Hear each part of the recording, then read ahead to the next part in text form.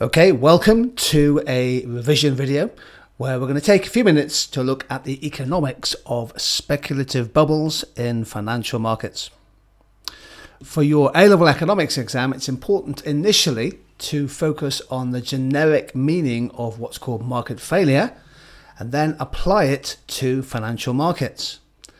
Here's a key definition of market failure. It's when a market, in this case the market for financial assets, fails to allocate scarce resources in an efficient and or an equitable way, and this then leads to a loss of economic and social welfare. So in this video we're going to take a look at one of the main causes of financial market failure, namely speculative bubbles and irrational behaviour. There are other causes and we have a separate video on each in our YouTube series. So, A-level specifications are looking for students to understand that speculation and market bubbles are an example of market failure, and that perhaps stronger financial market regulation might be needed to address the consequences of this behaviour. So what is a speculative bubble? Well, it exists when the market price of something, particularly an asset, is driven well above what it should be, well above its fundamental, if you like, fair level. And that's usually the consequence of herd behaviour of consumers and in particular investors. We make a particular reference to asset price bubbles, the existence of speculative bubbles in markets for assets such as property and shares, and that takes those valuations, at least in the short term, well above their long-run sustainable level. In part, prices are driven higher because of expectations of future price increases, and that brings new buyers, new investors into the market. And as we'll see, we can apply aspects of behavioural economics to help explain these periods of severe asset price bubbles. So here are some examples of well-known speculative bubbles that have stimulated a lot of academic research from economists over the years, ranging from the TULIP bubble in the 17th century to the gold rush in the United States in the late 19th century. A number of countries have experienced significant housing bubbles, the dot-com bubble in the first wave of internet businesses around the turn of the millennium, a significant Japanese property and equity bubble from the early 1980s onwards, and more recently the bubble in cryptocurrencies. Let's look at some of the data. Many economists go back to tulip mania in the mid 17th century, and during the so-called tulip mania, the contract price, the price for purchase for some tulip bulbs of the recently introduced and highly fashionable tulip, reached extremely high levels as shown in the purple chart here. But then they dramatically collapsed in the early spring of 1637.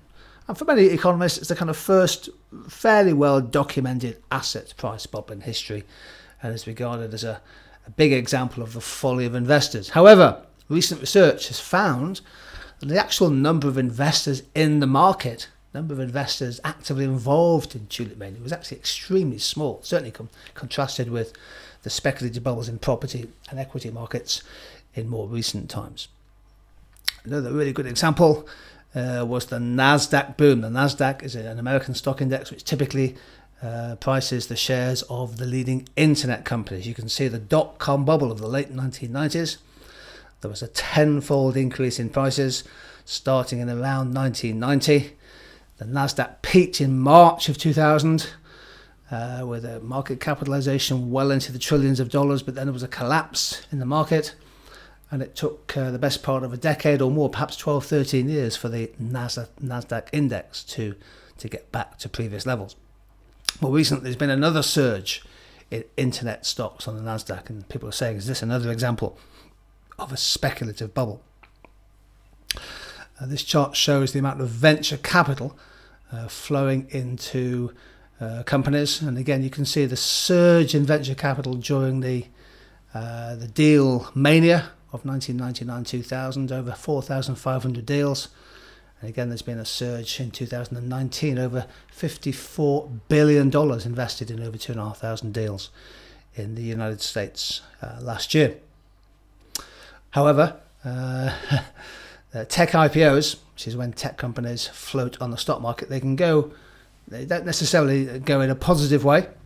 So the likes of Facebook and Alibaba and Twitter did well when they floated on the stock market with some big first day gains. That's not guaranteed. However, look at businesses such as Fitbit and GoPro and Groupon, which lost a lot of value and they couldn't live up to their hype for the flotation. Those companies, including, for example, GoPro and Fitbit, are currently trading well below the price the shares were initially traded at, leaving investors with a big loss. Another example of speculative bubbles is in the housing market. Here's a good example: the Case-Shiller Composite House Price Index using 20 of the major cities in the United States, and you can see that property prices surged. In fact, they more than doubled from 1995 through to 2006. Our index starts here in the year 2000. But then the housing market, as I'm sure you know if you've watched films such as The Big Short, the housing market in the States reached a sudden stop. The boom came to an end, the bubble burst, and the collapse of the subprime mortgage market caused by rising levels of housing loan delinquencies and property defaults triggered a big fall in the index, taking again around a decade or more for prices to recover to previous levels. This chart shows the foreclosure rates on subprime conventional loans, and you can see that from a low level in under 4%, this is basically loans, bad debts on housing loans that the banks call in. The ratio increased from about 3% to over 14% between 2005 and 2010. Of course, that was the trigger for the subprime housing crisis in the States, which of course then fed through a much more bigger contagion effects to the wider real economy, including many developed countries across the world. A lot of economists think that there is still the risk, still the danger of another housing bubble. They look at indicators such as the ratio of house prices to income, the ratio of property prices to rents, mortgage payments as a share of GDP, spending on new construction. And according to the latest data here from UBS, they've looked at lots of cities around the world. 7 were found to be in bubble territory, the likes of Munich, Toronto, Hong Kong, and Vancouver. So oftentimes cities experience property bubbles because of an influx of both investors who aren't necessarily living in these properties, they're just buying them in the expectation of a capital gain. And of course, more recently, our final chart, or second last chart, sorry, shows the Bitcoin price, the price of the cryptocurrency from July 2012 to January 2020 in our data. The price of Bitcoin, were you part of this? That went up 20 times in 2017, as you can see. But then the bubble burst, it lost 85% of its value in 2018. Recovered a bit since, but the price well below its bubble peak. And perhaps the biggest speculative bubble of all time was what happened to Japanese share and house prices from the early 1980s onwards. There was a decade-long surge in share prices. Look here at the Nikkei stock index from 1980 onwards. Absolute surge in the Nikkei share index until about 1990-91 when share prices collapsed.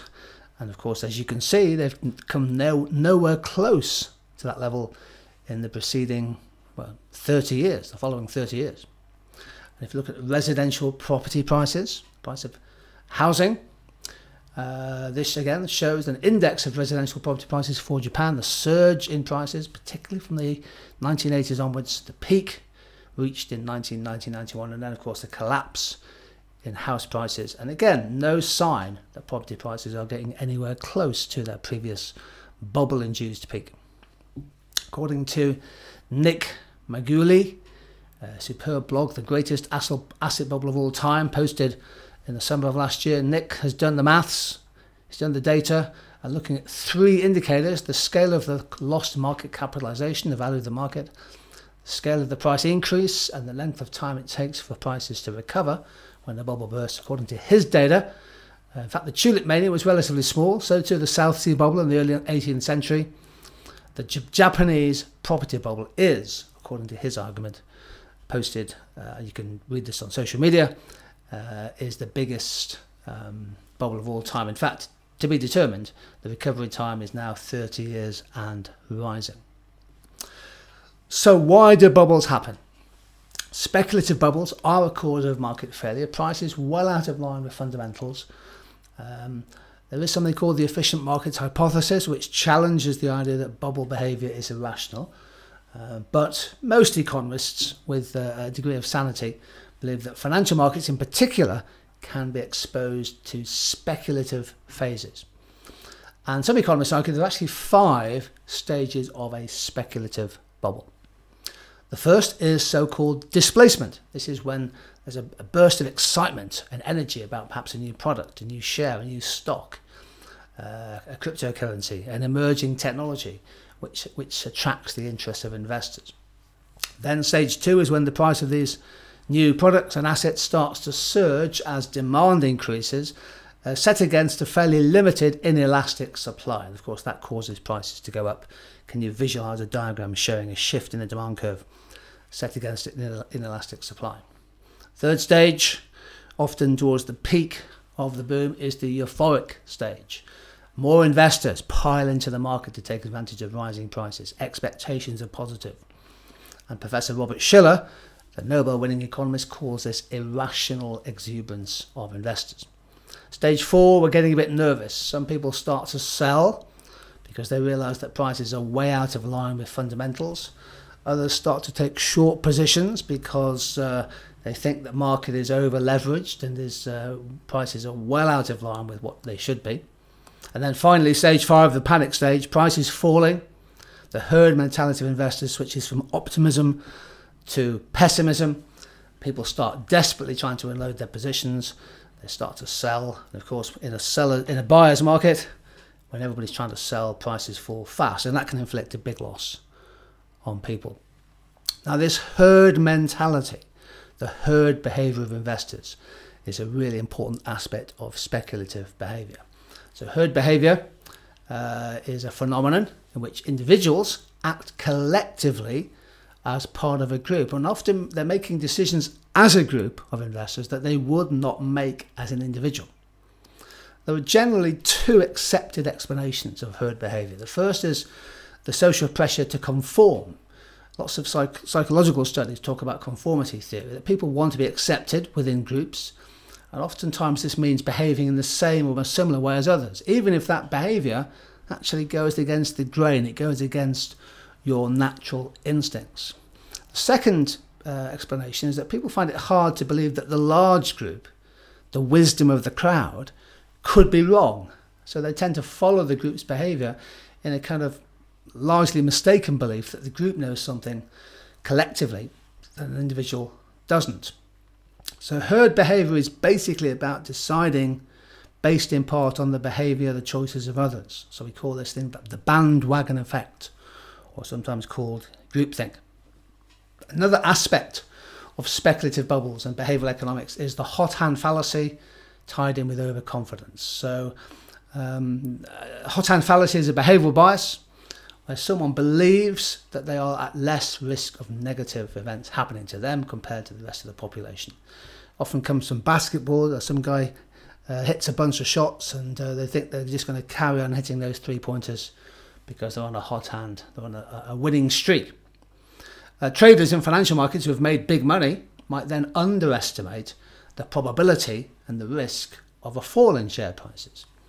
So the hot hand fallacy is a great behavioural bias to bring into your discussions on speculative bubble. And basically it means whatever is currently happening will continue to happen forever. Traders become overconfident, they have a mistaken valuations, and crucially they credit their own talents and abilities for past successes. So overconfidence, the hot hand fallacy, could be an inherent behavioural feature of asset markets. They believe their own luck and they blame their failures on bad luck or the behaviour of others.